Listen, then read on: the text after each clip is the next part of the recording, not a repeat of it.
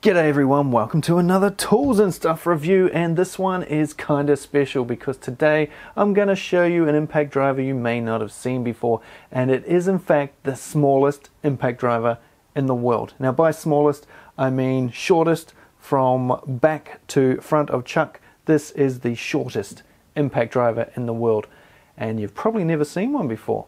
It's been out for quite a while. Now DeWalt users right now are furiously typing. They're going apoplectic in the comment section. But settle down guys, just wait a minute and I'm going to show you an impact driver that is shorter, at least on the top bit, than the DCF 850.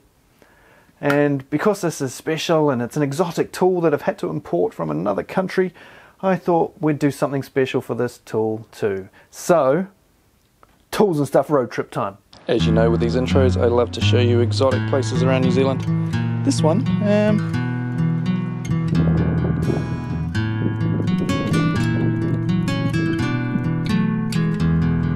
yeah, not so much. This is the Easy 1 PD1, that's E for Echiryxinatasaurus, Z for Zhucheng-Tyrannus, 1 as in half of 2, P for Pterosaurus, D as in Dromaeosaurus, and 1 again as in the other half of the 2 that we mentioned earlier. Now I've got my special location, I've got some orange juice to help get me through this. In fact I better get into that. Need to stay hydrated, it's a stinking hot day here today. That's better, keep the hydration up. Always important when you're working out in the sun. Speaking of sun, this might be a little bit hard to see because the sun is not playing the right angle for me to show you this impact driver. Shall we change location slightly? Well, is that a good idea? Now, as I said in the intro, this tool has been out for a few years now, but only, as far as I can tell, in one particular country. And you know what country that is? Yes, that's right, it is Japan. And it's so frustrating when they don't release really cool tools like this, because as well as being the shortest impact driver around, yes, definitely shorter than the DeWalt, it also does other special things that the DeWalt one most definitely does not.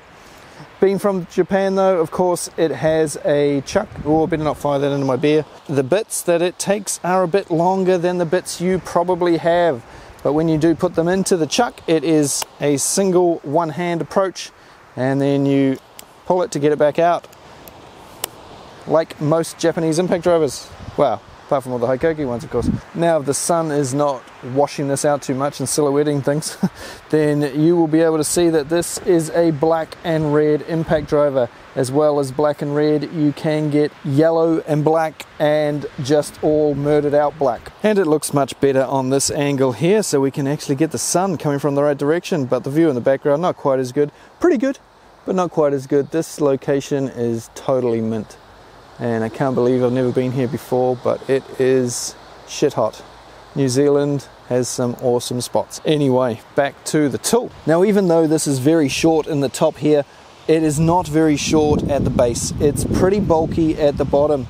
This is an 18 volt 5 amp hour battery, as you can see, so it's pretty chunky. Row of 5 cells there, another row of 5 cells there, makes a fairly big battery. But this is not just an 18 volt tool.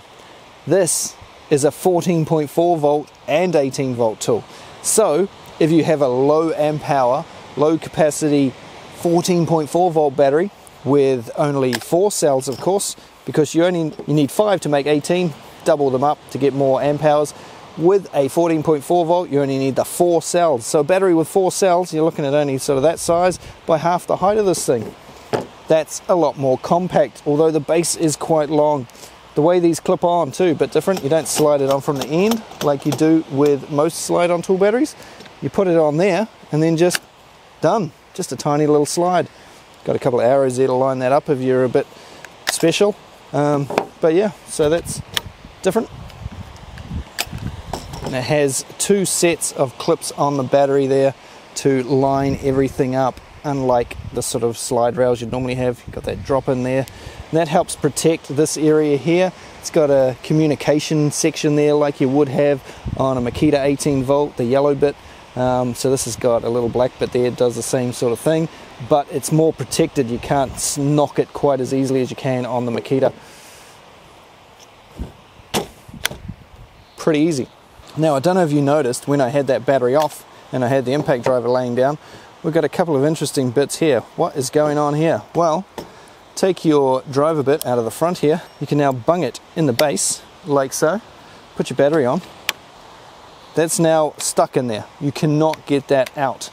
Now, that might be kind of annoying for some people, but it's a secure way to keep your bits that you're not using without having any other type of bit storage. Of course, you have to take it off to get it back out again. But the bit where the detent ball normally goes, there's a little cutout for it there so that you can't pull these back out.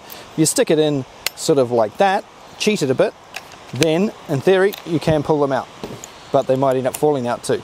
So now this tool is part of the Xena range. I don't know if that's how you say it, Xena, I don't know. It's a relatively new, by relatively new, still a few years old, selection of tools from Panasonic that are pretty damn cool, and it's pretty they're not out in other parts of the world, as I said before, because this is not just an impact driver. This is an installation driver. This is a multi-purpose tool.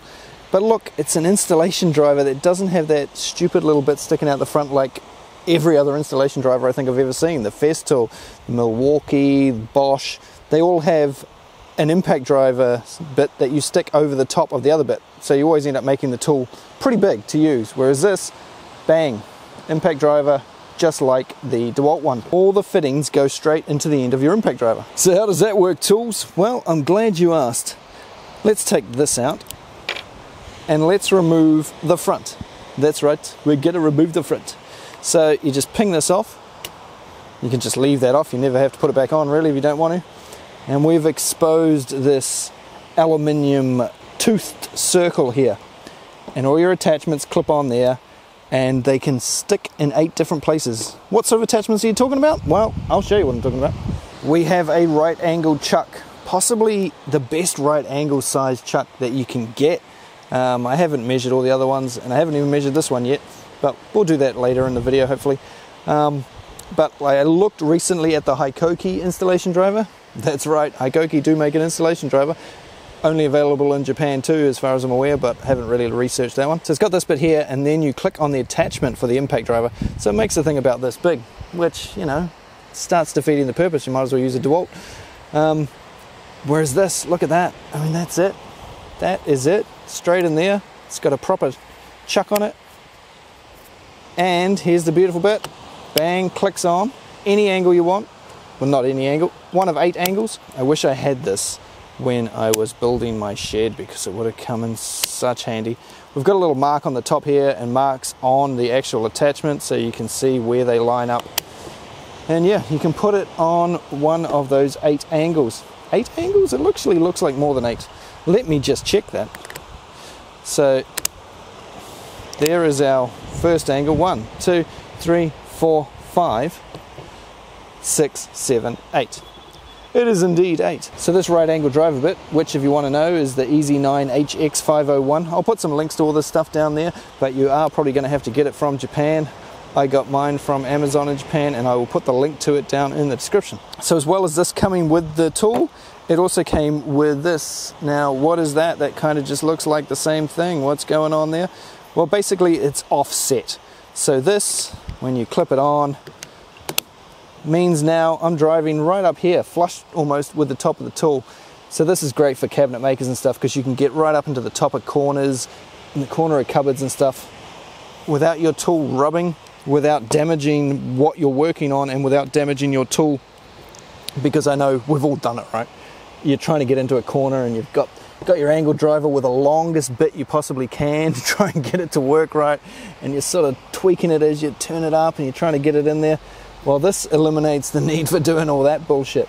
And yeah, once again, can go on any one of 8 different angles if you want. If you've got some weird one, if you want to get in sideways like that. So pretty cool. Now those are fairly standard sort of installation driver style attachments, but this thing also has some really cool other attachments. Now unfortunately I don't have them because they didn't come with this particular kit, and I'll show you what's in the kit in a moment. They're also pretty damn pricey. One of them's actually more expensive than this kit was. But this has a crimper attachment, believe it or not. I will put it up on screen right about here. But not only does it have a crimper attachment, it also has other wire related tools. Wire related tools? Yeah. You can get a wire cutter for this. So you can get a cable cutter that will cut up to 3/4 of an inch, 19 mil. I think that was the one that cost more than this whole kit. So yeah, I didn't really want to try it until I'd had a good look at this thing. Maybe we'll look at that at a future date if you guys are interested. But that clips on the front, and I'll show you a shot of it on the screen again here. And you can use that, as I say, cut up to 19mm diameter stuff. So this is a really multi-purpose tool that's both small, powerful, compact. It's got a bit of everything. Is it powerful though? Well, that is the question. 155 Newton meters, this is rated with an 18 volt battery. I forget the number for the 14 volt battery. I'll try and tell you by the end of the video. It's a little distracting here because, you know, it's like, how am I meant to get any work done when there's all this orange juice around and all this beautiful weather and fantastic scenery? Oh, the things I do for you guys, things I give up. And now I've got to try and get my camera to focus again when all it wants to do now is focus on the scenery in the background as well. See, it's not just me. The world is telling me I need to just focus on the scenery. Here we go. Back in action. Let's take a look now what this did all come with in total, what I purchased from Japan, and like I say, I'll put a link to it down there if you are interested. Just remember, 110 volt charger comes with it. Now, you may be able to buy a charger where you live to run on the voltage you are. If you live in Japan or America, not a problem of course, because you guys are 110. If you're 220 to 240 like we are here in New Zealand or Australia, UK, then you might have to buy a local charger. You can get a local charger in New Zealand, I've seen from the Panasonic website, for about 85 bucks. Anyway, I'll go grab the rest of the gear. So this kit comes in a nice black case with Panasonic written in silver on the front, although it did get a bit scratched up on the drive here, unfortunately. Now, before we open it properly, let's have a look at this other feature. So you've got your standard opening clips on the side here. But if you're a Makita user for, you know, the last 5 to 10 years, you will have noticed, or maybe you didn't notice because a lot of people do miss, that a lot of the cases have an extra secret sort of lid on the top. Well, this Panasonic has one too. It's just, it's not quite as secret and it's a lot easier to get into. The Makita ones are a pain to get into. This one has a little lever here, unlocks this, and the top opens up. You now have an area in the top there to put driver bits and drill bits and screws and all that sort of stuff that you would use while you're doing your job. Another look at the view. Oh, hang on, back to work. It's a hard life. Don't get distracted, Mr. Tools. So that all shuts up again pretty easy, like so. Now let's open up the main toolbox. And inside we have some things that we don't need. Wedge it up on a tools and stuff sign. First of all, if you want to keep the little protective cover on the front of your impact driver, because you're only using it as an impact driver, they supply you with a couple of little screws to hold that in place so that it doesn't come off. Then of course we have a manual which is all in some sort of foreign language, so that is not a lot of use to me. That landed on the table beautifully, can't believe that. We have the charger, which is quite a nice charger, although it's pretty 80s looking in it. I mean, there's no expense spared on extravagant trying to make it look good or anything, you know, it's just a box that you charge batteries on. It's pretty basic. Done. It's got those two arrows there to line it up just like you do with the tool because they don't slide in from the end. Now, I've charged these batteries up and the battery charge is a little bit annoying because it's backwards, in my opinion. It's back to front. It starts off with a solid green light when the batteries are charging, then goes to a slowly flashing light when the battery's like 80% charged or something, and then when it's fully charged it flashes really quick. It's kind of the opposite of everything else. It's the opposite of the Makita one. So yeah, and then you've got orange ones of course for when you've got issues. My biggest issue of course is this thing on the end, so I have to use a transformer to charge at the moment, but like I say, 85 bucks for a charger. Came with two 5 amp hour high output batteries. LJ of course stands for high output, why wouldn't it? You've got covers for the batteries as well, for the contacts, and of course the tool itself and the two attachments. And so that's the kit I bought, and that's the kit that I will link down below. I'll link the bare tool as well in the different colors if I can find them, all down there. So that's what it is, that's the kit, but is it any good? How good is it actually driving things? Is it good with one of these on it? Does it lose any power? Etc, etc. You know what? I'm at the beach and I've got a lot of orange juice to get through. So, wait on.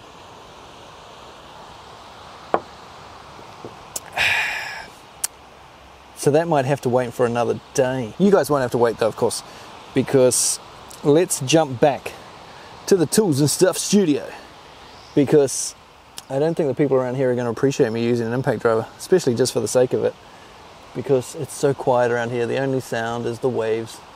And so I think I might just enjoy a few orange juices and look at the view. And I'll see you back in the usual vicinity in just a moment. How about a scenery interlude?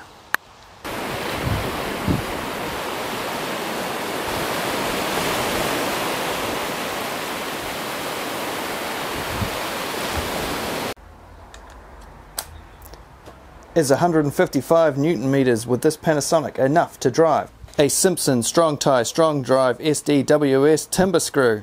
What do you reckon? Let's give it a whirl.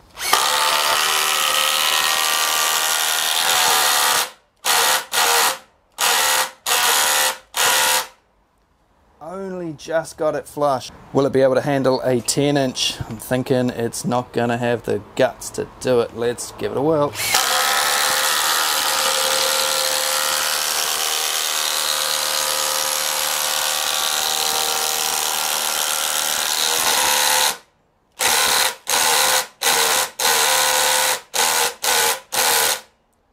Had that problem at the end there. It struggles to drive the head flush.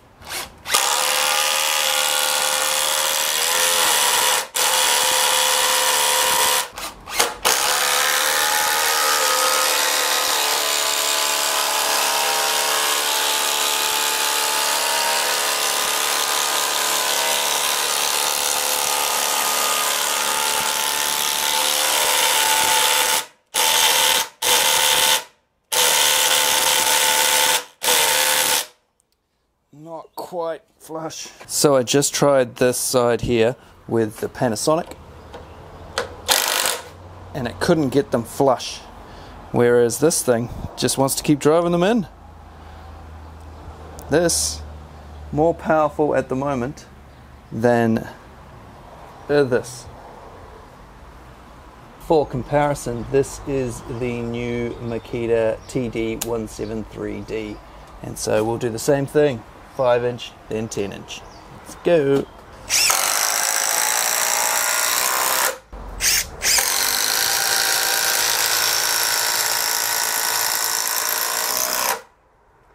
Goes in a bit quicker and with less struggle. So on the tool here we have a slow, medium and fast modes for your impacting, and there's also a green light that jumps to if you push the button again up here next to some hieroglyphics.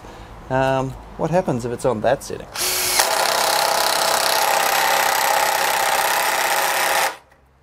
As you can see, started fast and then slowed down so that you didn't cam out your screw or strip your metal or drive your tiny little screw too deep. But as you can see with a screw like this,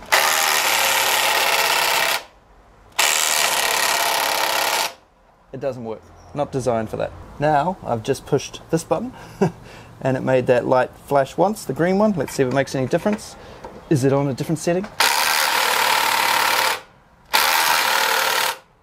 Same thing. Pushed it again. Not gonna happen.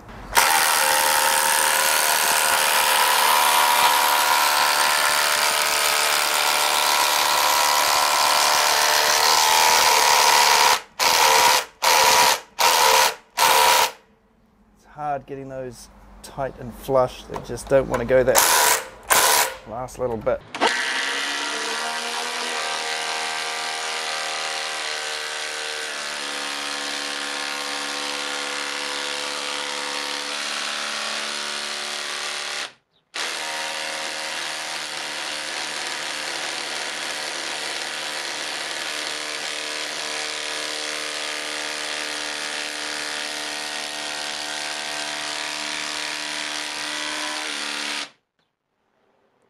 Seems to struggle a bit more with that right angle. It didn't go in flush, so let's see if we can finish it off with a cheap Makita. There we we go, the 14.4 volt 134 does it again.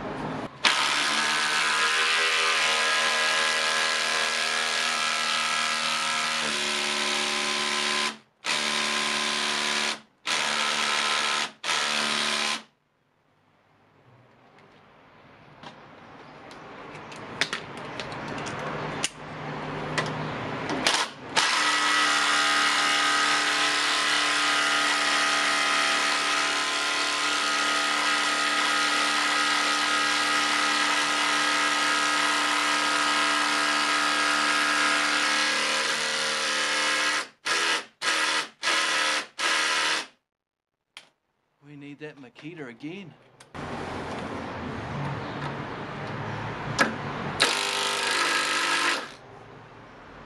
Makita for the win. Right into a bloody knot, that'll be right.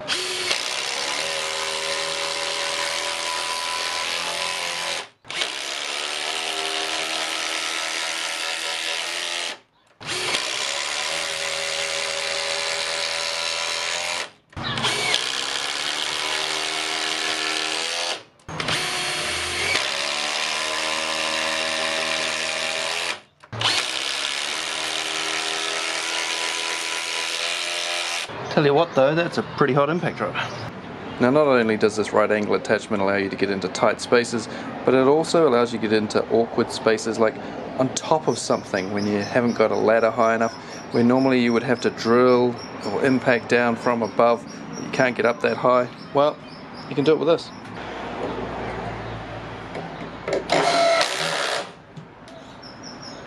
Now ordinarily I would have had to have got something to stand on so I can get above it so that I can push down on it from above, but without attachment she's all good.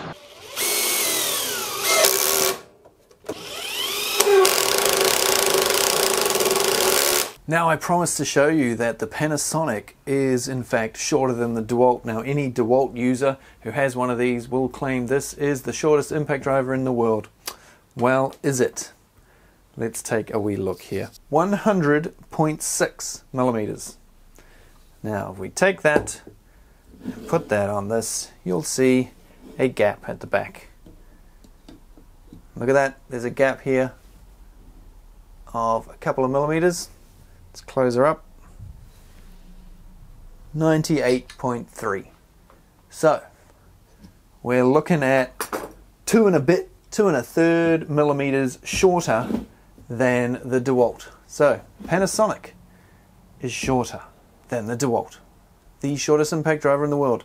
Although when we come to this end down here, if I just tilt the camera down, you will see that the DeWalt clearly wins on the arse end department of this thing.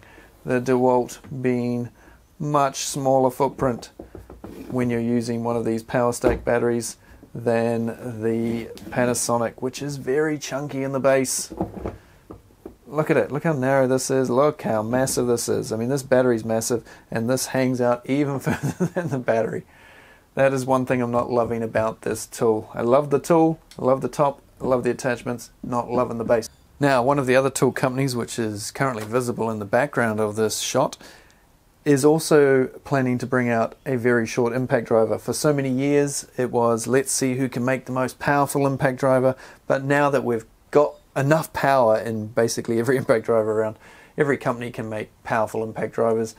Now they seem to be looking at other things such as weight and size, and this one has nailed it pretty well on both of those fronts. We've got a nice small light battery, a small compact tool, and Panasonic have done that on the top half, but they haven't managed to pull it off down the bottom.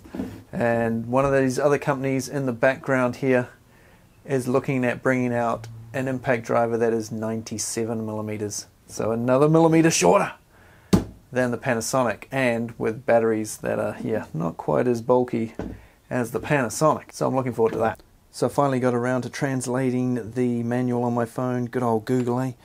And on top speed, you're looking at 4,100 impacts a minute, second speed 3,100 a minute, lowest speed 2,100 a minute. And that green light, as I suspected, is a tech mode, which also runs at roughly 2,100 impacts per minute. Now I'm getting bored with the rain here back in Auckland, so I think I'm going to head back to the beach. Now, did you notice earlier that the battery charger actually did 10.8 volts to 28.8 volts? Yeah, pretty cool. Well, if you've got all of those different battery voltages, I guess it's cool to be able to use the one charger. If you've only got 18 volt ones, well, don't make much difference. Did you notice anything else? It of course has a light at the moment. It is turned off. No light. If we press the button down here, we can turn the light on so that it stays on for extended periods of time, or we can push it again and it'll only run while the tool is running. 3 different options there. Now, it's got a bunch of other hieroglyphics down here which I haven't worked out yet. It's got a battery gauge because unfortunately there is no battery gauge on the tool, no fuel gauge. You don't know how much that battery is charged unless it's on the tool. Pull the trigger like so many other tools like Milwaukee and some of the Makita ones, and it will bring up the fuel gauge here on the tool. But we've also got different settings for the tool here. So slow, not so slow, and quite a bit quicker.